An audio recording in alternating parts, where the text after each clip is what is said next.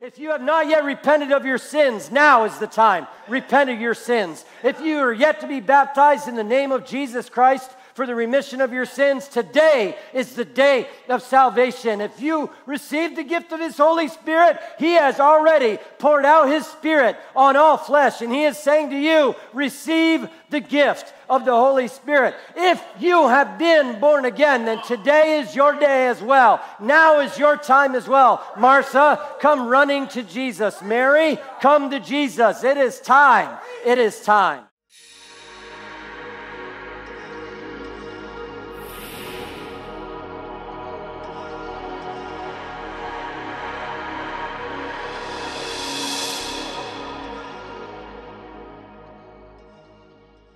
Let's get to it. John chapter 11. We're going to read several verses. We're going to start in verse 32. Today I want to talk about waiting before the tomb. Waiting before the tomb. Thanks, Bob. I'm not good at titles, so I really freak out about it. So appreciate that. All right, waiting before the tomb.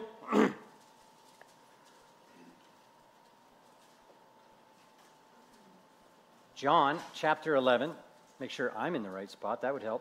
Verse 32 says, Then when Mary came where Jesus was and saw Him, she fell down at His feet, saying to Him, Lord, if you had been here, my brother would not have died. Therefore, when Jesus saw her weeping, and the Jews who came with her weeping, He groaned in the spirit and was troubled. And He said, Where have you laid Him? They said to Him, Lord, come and see. Jesus wept. If you ever need to come up with a memory verse, brother, that's the shortest one in the Bible. Jesus wept. Verse 36, Then the Jews said, See how He loved Him. And some of them said, Could not this man who opened the eyes of the blind also have kept this man from dying? Then Jesus, again groaning in Himself, came to the tomb. It was a cave, and a stone lay against it. Jesus said, Take away this stone. Martha, the sister of him who was dead, said to Him, Lord, by this time there's a stench, for he has been dead 4 days. Jesus said to her, Did I not say to you that if you would believe, you would see the glory of God? I'm going to pray. I want to ask for your help. And God, I'm asking today that you help all of us. Today we want to believe. Today we want to draw near to you. Today, God, we want to hear what you're saying. So, Lord, if I find myself in a tomb, let me be in a place where I hear you calling my name. God, if I be in a place of weeping, let me be in a place where, God, I can trust that you're going to make it okay. Lord, let me be in a place where I could be waiting on you, listening for the words of hope and salvation. God, let me be in a place today. Let our church be in a place today where we can be close enough to you, Lord, to have what it is that you're trying to give us. Jesus, meet us here today. Lord, I want to pray one more time for myself. If there's anything in me that would get in the way of us receiving the Word of God, if there's anything in my life that I wasn't able to take care of before I got here, forgive me. Help me, Lord Jesus. I want to be ready to have time with you. Jesus, I feel like you're on your way to this house to do something special, just like you did in John 11. So, Lord, do that. Let me be in a place where I can receive that. Help us at the mission to receive what you have brought for us today. In the name of Jesus. Amen. You can be seated if you'd like. We're waiting before the tomb. Now, I hope as you read, you began to get the picture of where we are in the Bible. Many of us, we've read some of this. It was preached, well, not this message, but we've preached from this recently. Pastor actually talked about some of this not that long ago. But this is that well-celebrated story for Christians of Lazarus being raised from the dead. And this part of the text doesn't focus as much about what happens after he comes out of the grave as it focuses on the people and on their trust in Jesus leading up to that fantastic moment where he called Lazarus out. It's about waiting before the tomb. In a lot of ways, I think we can relate to this scene. Life is full of circumstances and situations that we don't have any control over. Mary and Martha loved Lazarus, and they had no say He was sick unto death, and all they could think to do was to call out to Jesus. Jesus, go get Jesus, because if he can just get here in time, he can save Lazarus. I've been in situations. I think many of you have been in situations like that. If we can just get Jesus on the way, it's going to be okay. Christian, we got to always remember, if we can just have Jesus on the way, no matter how things shake out, we know he's going to work it out. It's going to be okay. Because we know also that trouble is inevitable. Sickness happens, deaths happen, accidents happen, childbirth happens. Family things happen. Surprises of all color from life to death happen in our lives, and so many of them we don't have much say over. I got to tell you, I thought I had some say in childbirth until I was standing in that room and it was time for the baby to come. I was a spectator at best and terrified the whole time and absolutely blown away when my baby girl was born.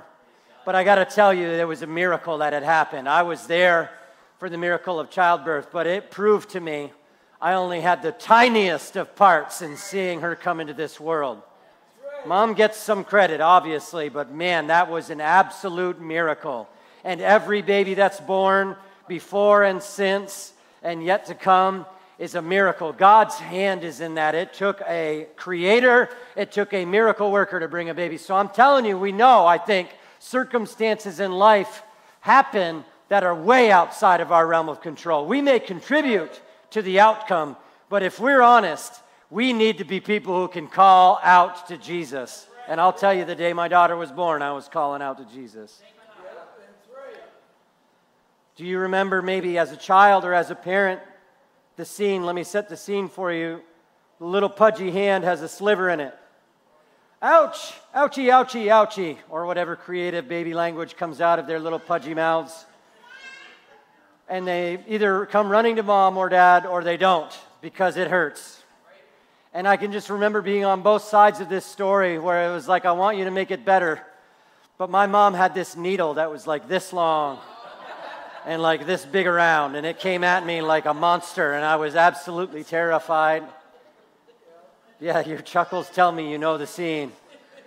No, just knock me out. Put me to sleep. Take me to the emergency room. Don't bring out the needle. I've already got a sliver in my teeny little hand, or wherever the sliver is. But long story short, you and I know you trust mom or you trust dad. You trust that caregiver to get in there with that big terrifying needle and dig that sliver out. There's probably better ways to do it, but it always involves digging and prying and saws and hatchets and evil tools of torture. But you sit there and you endure it. I remember as a kid, I hid it for a while until it got red and infected and swollen, until it got bad enough where I was like, okay, fine. Please take care of this thing, because I did everything I could do, and it's only getting worse. Please rescue me from this situation. No matter how bad it hurts, I know it'll be better when it's over. I think we've got to realize, if we don't already, that sometimes we need that same measure of trust in our Lord. We need to be waiting before the tomb of our life sometimes. Some things are laying dead, or they're broken, or they're in shambles, or they're hurting. They're just plain past our ability to make them any better. We're at the end of our capacity, and sometimes we've just got to say, even if it hurts, I trust you, Lord. Even if the process is scary, I trust you, Lord. Today, that's what we're going to talk about. Sometimes what mom, what dad, what the Lord offers us is not scary at all. It's painless. In fact, we're running to the throne. We're running to an altar of prayer. We're running to that time with hands held high and a smile on our faces. Yes, I'm running for that blessing, but sometimes the blessing comes with weeping. That's right. Trust that Jesus wants to work things out for our good. That's today's lesson. Go home. Just kidding. You're stuck here, at least for the next little while. We teach this song to our children, don't we? Jesus loves me, this I know, for the Bible tells me so. And I don't know. When I was first in church, I knew that song because we sang it before I ever got into church. But I got into church and I go, why are we teaching kids that? Shouldn't we talk about the salvation and the grace and the power of God? Shouldn't we be instilling that, but one of the first things a child learns is Jesus loves me. And I can see how powerful and how important and potent it is in situations like Martha and Mary and Lazarus had. Because how could I trust that mom's not going to just chop my finger off if I don't trust that she loves me and wants what's best for me? How could I trust that the Lord, even in a most painful circumstance of my life, that He's going to work it out? God, you saw this coming. Why didn't you stop it before it got this bad, Lord? Why would you let this kind of thing happen in my life? It gets so much more easy to understand. It gets so much more able to fit into my swampy brain sometimes when I can just understand the basic thing that my mom, my dad, somebody taught me as a child. Jesus loves me, and He wants what's best for me. And whatever is going on right now, if I but trust Him, He's going to turn this into something that's going to be good. How would Mary and Martha have known? All they knew was Lazarus was sick and was dying, and before Jesus got there, he finished the job and was dead and buried. Dead and buried for days before Jesus came to the scene. And we read it in our text. Mary, crying, said to Jesus, if you had only been here in time, he'd still be alive. And it says, therefore, Jesus, seeing her tears, seeing the people with her who were weeping, he groaned. He was moved, and he cried too. Jesus wept. We don't have a high priest who isn't moved with the feelings of our infirmities, but he was in all points tempted, just like we are, yet without sin. And therefore, because of that, because we know he loves us, because we know that he cries with those who cry, because we know how much he really cares for us, we can boldly go before the throne of grace. We know confidently that Jesus will give us what we need, even if it isn't what we ask. There is a time for work, someone once said, and there is a time for love. This leaves no other time. Jesus, everything he's done that we read in the book and everything he does in our lives, we can put in both of those categories. The Lord is at work in your life. The Lord loves you, and he wants to be with you. He will never leave you. He will never forsake you. I was young, I'm now old, but I have never seen the righteous forsaken. We could say so many of these great and precious promises. He's at work in your situation, and he loves you. He's at work in what's going on, even if you don't understand. And in those circumstances, he's working out a solution. But he has a plan. He has the plan. He's the way. He's the truth. He's the life. It's his way, not my way. Your will be done, God, not my will be done on earth, just like it is in heaven. Do it your way, God, because your plan is bound to be better than all of my plans. I got a splinter, and I did everything I could, and all it did was get more and more infected. I needed to go to the one who had better resources, the one who had better vision, the one who had the better experience, the one who was more able, who was higher than I. I lift my eyes to the hills where my help comes from. Where does my help come from? My help comes from the Lord. This story is about God's timing. We've heard this, I think, many of us who've been in church for any time have heard it. This story of Lazarus is all about his timing, because if you've read this, go back to John 11 and start in the beginning of the chapter and read your way through. He knew Lazarus was sick, was on his way to dying, and he waited 2 days. If you go back and read that, it said he loved Mary. He loved Martha. He loved Lazarus. And he heard that Lazarus was sick to dying, and he waited 2 days. we could take that and look right at it and understand God's timing is a thing that doesn't fit our timing. Just ask Mary. If you'd only been here, if you'd only gotten here in time, if you'd only come when we asked. Martha said much the same thing. She got to him before Mary did. Mary was too busy crying. Martha, as soon as she heard Jesus was on the way, was out there looking for him so she could tell him the bad news. But Martha had a slightly different perspective. She added to it, if you'd only been here, you'd be okay. But I believe even now, you could do something about this situation. It reveals to us in this account that God's timing is not our timing. And I can fall back on this text. I can fall back on lessons like this when it comes down to God. I asked, why didn't it happen? God, that you and I both agree. I've read your word on the matter. You're not willing that any should perish, but that all should come to repentance. God, you want every one of us to come to you in repentance because you want us all to be saved. So God, I've got to believe you and I want the same thing in this situation that I'm praying about. Why hasn't it happened yet? And I can fall back on this and realize perhaps it's that God has a time.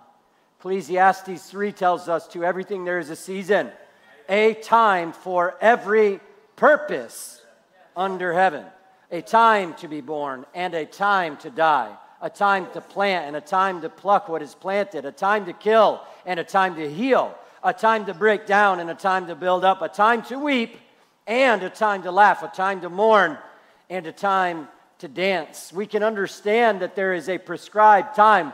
We say things like, well, it was his time, it was her time, or it's about time. We understand that there's certain timing for things, and when they come on time, we understand, well, it was meant to happen in its time. Recently, we talked about the figs that were green. It wasn't yet time for them to bear fruit. They were just advertising that they could.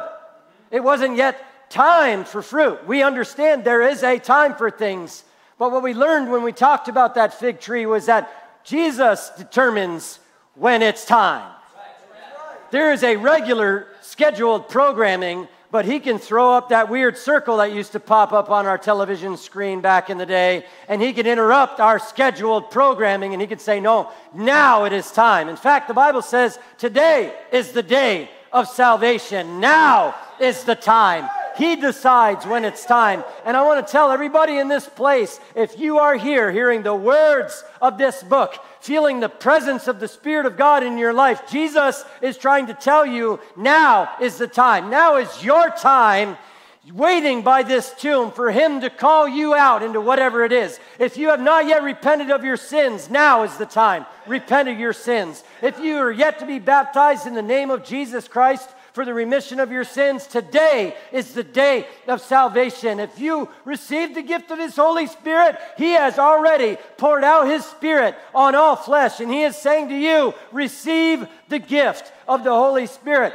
If you have been born again, then today is your day as well. Now is your time as well. Martha, come running to Jesus. Mary, come to Jesus. It is time. It is time. Jesus sets the time. And we are in his house on his day with his book, speaking in his name, the name of Jesus. So today is your day, and now is the time. If you need it any clearer than that, I'll figure it out. But I'm telling you as plainly as I know how, now is the time and today is the day. I can't wait to hear my pastor preach. And maybe you're going to come and, get me to repenting and feeling convicted. That's probably the time. I need to hear it. I am so excited to be in the house of God. I'm ready to crank up the band, but if God interrupts that and says, no, it's time for this, I'd be excited by that, because today is the day. We are here to gather together in his name. It is time to get closer to Jesus. Whew, man. Whatever's happening in your life and whatever is going on in my life, I want to know that Jesus is on the way. If he's not coming when I asked him to, I still want to know he's coming when he decides to. Which means I've got to explore the will of God. It means I've got to be seeking for him. It means I've got to be talking to him. It means I've got to be in these books. This lesson is out of the template, basically, for God's Word for Life, for the daily devotions. And I encourage all of us, if you've done really awesome this year, if you've done really poorly this year, if you're somewhere in between, just recommit again. Maybe today is the day to recommit again. I'm going to get into this because, Jesus, I want you on the way when it's my time to be waiting before the tomb. I want you on the way, so that when I'm scratching my head and I'm at wit's end, I don't know what to do. I know you're going to work it out for my good. So I'm going to press and I'm going to draw near to you. Use the daily devotion. Dig into the Word every day. Get into prayer every day. These are just tools, but they can turn into the ladder that'll climb you up out of the hole you're in and get you closer to knowing when it's time for Jesus to do something in your life. He's the God who testifies. Romans 8:26-28 says that the Spirit also helps in our weakness, for we do not know what we should pray for as we ought to. But the Spirit himself makes intercession for us with groanings which cannot be uttered. You must be filled with his Spirit. How could you have this intercessor without it? Romans continues on and says, now he who searches the hearts knows what the mind of the Spirit is, because he makes intercession for the saints according to the will of God. And we know that all things work together for good to those who love God, to those who are the called according to his purpose. I wagged my finger when we read it in Ecclesiastes 3, and I'm wagging my finger again. Purpose. It's not my will, it's his. It's not my plan, it's his. He has a purpose. For everything there is a time, but even when he decides to interrupt that time, he's doing it according to his purpose. I just read out of Romans in chapter 8. That has been one of my favorite memory verses since I've been in the kingdom of God. Why? Because I've had ups and I've had downs. But I know that all things work together for the good of them who love God, who are the called according to his purpose. I need the confidence that I've got things working out no matter what, no matter my understanding, no matter my pain level, no matter my confusion. God's going to work it out. Why? Because I'm going to love him. If I love him, he's working it out according to his purpose. So hear, O Israel, the Lord our God, the Lord is one, and you will love the Lord your God with all your heart, with all your soul. Why? Because he loves you. And if you get into a love relationship with your God, then you could trust day in and day out, daytime and nighttime, weeping and joy, at times of dancing and at times of mourning. He's going to work it out. Waiting by the tomb, it changes the whole color of it. The clock ticking in your life, it changes the whole nature of it. Your diagnosis, it changes the whole temperature of it, because you know that he's working it all out for your good. That's a great place to be. That's where I want you to be. That's where I strive to be. Let's all decide, I want to be there. I want to be in the hands of the one who's working it all out. He's got a plan that's way better than mine. He's going to do way better than I can do. It's never too late for Jesus. It's never too late. No matter how hard you go down, this story that we read, this account we read in John 11, proves to us, no matter how down it is and no matter how broken you're feeling, God's setting you up for a come up. That's what the more modern folks are saying these days. I took a L, which means L for lost, but I bounced back. God's got your bounce back in his plan and his purpose. You get down, he wants to lift you up. Humble yourself in the sight of God. He will lift you up. Get into his sight, though. You see, he didn't rebuke Mary when Mary said, if you'd only been here. He groaned, but he didn't say, Mary, your terrible faith, I'm leaving. He looked at Mary, whom he loved, and he felt her pain. And in her pain and in her brokenness, he felt that too. And he said, I think, and there's speculation abounding. I mean, the fact that he groaned when he saw this, I've heard 15 different opinions, and I've read probably more than that on the internet and in other source books and everywhere else. But here's what I think. I think he groaned. He was feeling with her. Not just for her. He was feeling with her. He felt. Now, I feel you, dog. He really felt what was going on in her life. But I also think he groaned some because he's like, if you just knew what I knew. Oh, man. I know you're hurting and I'm crying with you because I can't help but feel what you're feeling because I love you. But if you only knew what I'm about to do, we'd be here laughing in each other's arms right now. We'd already be celebrating and the stones not yet rolled away. I think in part he was groaning just to try to say, oh, saint of God, if you only knew what I have in store for you. Eye hasn't seen and you haven't even begun to imagine it. The things I have in store for the people that love me because I love them. Oh, just hold on. I'm reading a lot into that one word, groaned, but I'm telling you, Jesus believes that, and I believe it, and His Word tells it to me. He's got something in store, no matter how far down and no matter how high up, He's got something in store for the believer. Because He knows it's never too late. And one time He said to His disciples, He ain't dead. I'm using the Vermontese ain't. He ain't dead. He's sleeping. For Him, it was just like shaking somebody awake. He didn't even have to reach out a hand and shake a shoulder. He just had to call his name, Lazarus. Come forth. Some fancier preachers than me have speculated that He spoke His name on purpose because if He hadn't called His name, everybody would have come out of the tombs. That's nothing for our God. If He'd have just said, come forth, it would have been like, oh man, I'm going to get carried away. I'm going to stay out of it. It would have been masses pouring out of those tombs. They'd have been like, we're running out of hands to loose them and let them go. They're dropping before we can get to them, Lord. Tell them to go back. Give us a minute. There's too many. I'm in my, probably, if I'm honest with myself, my middle years at this point in my life. And I read comments that somebody else wrote, and it really resonated with me that I start to think about things in terms of time. Where's the time gone? Time flies when you're having fun. Oh, it's time to get up. It's time for work. Time to take your meds. Time for me to take mine. Oh, it's time for that annual checkup. It's time. And I start thinking about that ticking time or like an hourglass, how the sand might just be trickling through it. But I've got to remember, and maybe you're there with me, we're a bunch of adults in this room. God knows what time it is. And He knows when it's your time, and He knows when it's my time. And the only time I have any say over is right now. What happened yesterday is gone.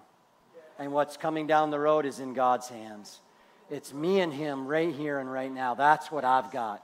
I'm in that little pinch point in the hourglass. It's right now with me and Jesus. I can do something with that. He can do something with that.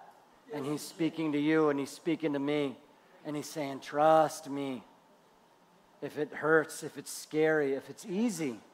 There's a time for everything. But Jesus wants you to know He's in charge of the times. Someone else said, this time, like all times, is a good time if you just know what to do with it. This time is a good time no matter what, as long as you know who you're hanging on to, as long as you know your wagon's hitched to the one who's going to turn it all around, as long as you know that you're with the one that, like Martha said, hey, you weren't here in time to heal him, but I think you could raise him from the dead. As long as you're clinging to the one who's already got a hold of you, then this is a good time. No matter what's going on in your life today, can be a good day. And that's my prayer, and that's this lesson. Can we just, you see, this is a kind of a sermon, and these are the kind of principles that we could just can up in like a tuna can and just hand them out when it's time. They could just be these pat sayings we only say at funerals or when somebody is going through a tough time or we're sitting in the ICU with our friends and loved ones. But they're more than just canned sayings. This is real. The song, Jesus Loves Me, that's real. If only you knew. You see, and maybe you can relate to Jesus and feel his frustration and feel his groaning in the moment when you're sitting with somebody who doesn't know him like you do and they're suffering. Maybe you could feel it in that moment and go, oh, if you only knew like I knew what he could do in this situation right now. Do you want to pray with me? Oh, my thoughts and prayers are with you. I don't know how many, backhanded comments I hear at work or I see from people that are outside of the church who talk about that phrase. It's more than a phrase. If I'm praying for you, that means I'm getting to work. That means I'm saying, Jesus, would you run to their address in their time of need? Because I know that you could say it and it'll happen. If I say I'm praying for you, that means something because he's the God who answers prayers. He's the living God. I'm not just throwing out an empty phrase. Today is not a day of empty phrases, and this church can't be a church of empty phrases. You've got to know it, you've got to believe it, and you've got to share it. I know the one who's going to get you through the darkest day and who will celebrate with you in the brightest moments of your life. Just get to know that he loves you. Just get to know how to love him and to cling to him. And you will know, like I do, that all things work together for the good of them that love him, who are the called according to his purpose. I've got to show somebody how to trust he's got a plan, how to trust he's got a purpose in mind.